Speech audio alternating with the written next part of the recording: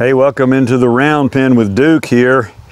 I've only had one session since the last video, and that was several days ago, and I just repeated everything that you saw me do on the last video as far as slapping the stirrups and moving him, bumping the stirrups on his belly and that sort of thing, and I ground drove him. That was out in the arena. So what I'm going to do today, I realized I haven't done much desensitizing with this colt because he really doesn't need it. However, just because I don't think he needs it does not mean that I should skip it. So I'm going to go through some desensitizing stuff, and if you've watched many of my videos, I do this a lot with real reactive, scared, spooky horses because they need a lot of it. And if he doesn't need it, if I'm right about that, then I'll move through this pretty quickly. And I think I've done the flag before, once or twice, and he's not bothered by that. I thought he wasn't, just double checking. Okay, good. Yeah, I haven't done it lately, so he kind of moved off, which is fine, but he's not overly afraid of it. He's not necessarily trying to run away from it. There we go. Okay, good. So I think I've only done this flag with him maybe 2 times before. He let me rub him with it. Okay, so he passed that just fine. Yeah, all good. Next, from now on, these are things I have not done with him, so we'll see how he handles these.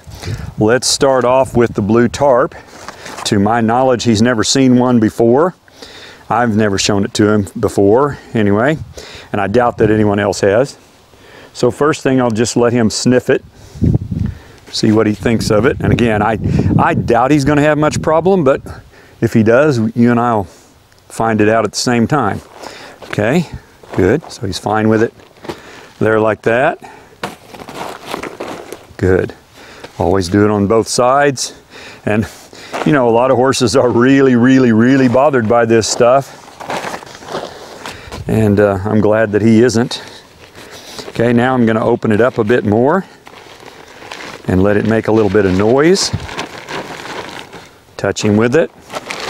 Shake it, yeah. And you know, that's kind of what I expected. But again, I don't want to skip any steps and assume something, because if you do that, you know, a lot of times it'll come back and bite you later at the most inopportune times. There we go. Good. Yeah, I'm really happy with how he's handling this. And this horse was just born this way. That's all I can say. I haven't really, like I say, I haven't done this before. I just, he was just born to be pretty gentle-minded, easy-going horse. And that's what he is, and I like it a lot. Okay, and if that blows off, that's fine with me. I usually will let that tarp blow off the first time or two on purpose, because I want them to get used to things blowing off of them. Were you ever riding a horse and your hat blew off? How'd your horse handle that? Okay, in fact, that happened to me this morning. I was riding a client horse, my hat blew off. As it happened, I was loping, so she didn't overreact because it flew quite a bit behind me. He's handling that nicely. Okay, let's open it up a little bit more. Ask him to move off now. That's about as nice as any horse is going to take a flag.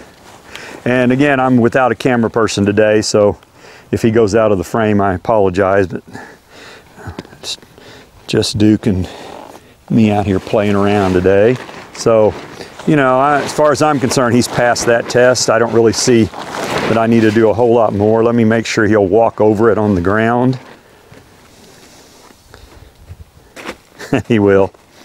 He's going to sniff it, and yeah. You are awesome, buddy. You are awesome. Okay. All right, next thing. Toss this over here. I'm going to tie some things onto the saddle. So this has not been done before. And I'll start off with these 2 hay bags. One of them might even have a little bit of hay in it. Come here, bud. There you go. So same thing, introduce it to him, let him look at it. I know he's seen a hay bag before and he knows what it smells like. Okay, so I just hook these onto the rings somewhere here on the back of the saddle. Just like that. And I'm going to let him walk around with that and see it flopping around down there below his belly. Okay, I'm just getting him used to stuff. Your horse needs to be used to stuff. Things that hang, things that brush up against them. Okay, I had a wreck years ago one time. I was riding a horse and a bush brushed up against the horse's belly. Just a bush. Okay, but it was long before I learned to do this kind of stuff, and that bush caused that horse a whole bunch of emotional stress, and he bucked and whatnot.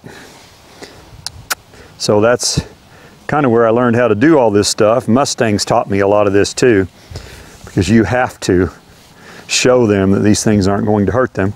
And he's not. You can see he's not too concerned about it. He's watching them. You can hear the noise.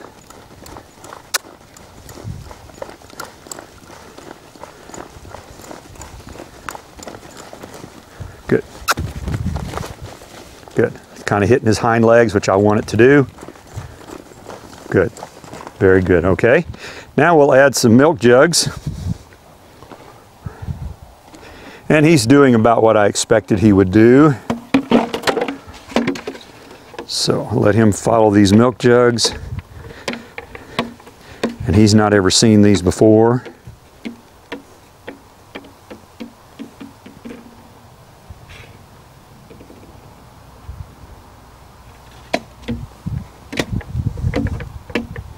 But you can see he's not overreacting at all. Okay, now can I touch him with it? A lot of horses, I've had a lot of them. I mean, they jump 6 feet sideways when you just touch them with it. Okay, so never know till you do it. All right, good on that side. Let me check the other side. Okay, and when you're doing this, and especially if you have a real reactive horse and you're not sure how that horse is, what they're going to do, make sure you're not standing in front of them. And make sure, this is where it kind of gets dangerous. When you flip it over to the other side and they see it out of the other eye, then that horse could jump this way toward me. And this one didn't, but just be aware of that. That's a very common reaction when they see it come over their back and they see it out of their other eye. They can overreact to that pretty quickly. So this kind of approximates my legs and my feet right there by the stirrups. Okay. Makes a little noise, bumps him there on the front legs. Good, he's handling this very well. Nice, nice.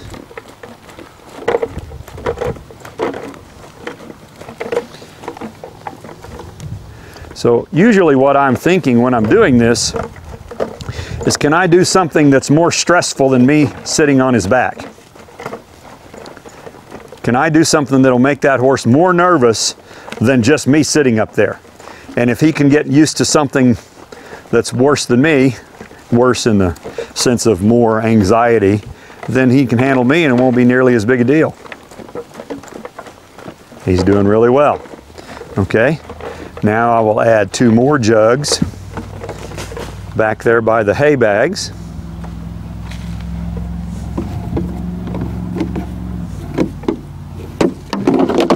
And I've had horses, and I have videos here on this channel if you want to see them. Go back. In the last 2 years, I've had 3 or 4 of them probably that had a lot of problems with this, and I had to do it repeatedly. I had to do it over and over and over until they got a little better at it. Just a little better, maybe not a lot better, but a little better. Okay, that one is, let me see here. Okay, I'm just going to tie this with the saddle string because I want it to hang down below there. Just putting a little loop in it, tying it there. And if it comes loose, it's not that big a deal. So I'll just make a little loop like that, run the string through it, just like that. So again, if it falls loose or whatever, I don't really care that much. Okay, good.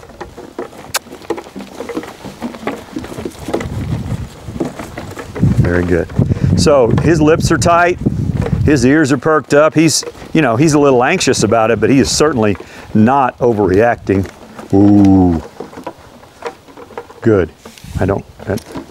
He didn't stop. He kind of came into me. And again, this is a gentle colt, and he kind of wants to come to you for comfort.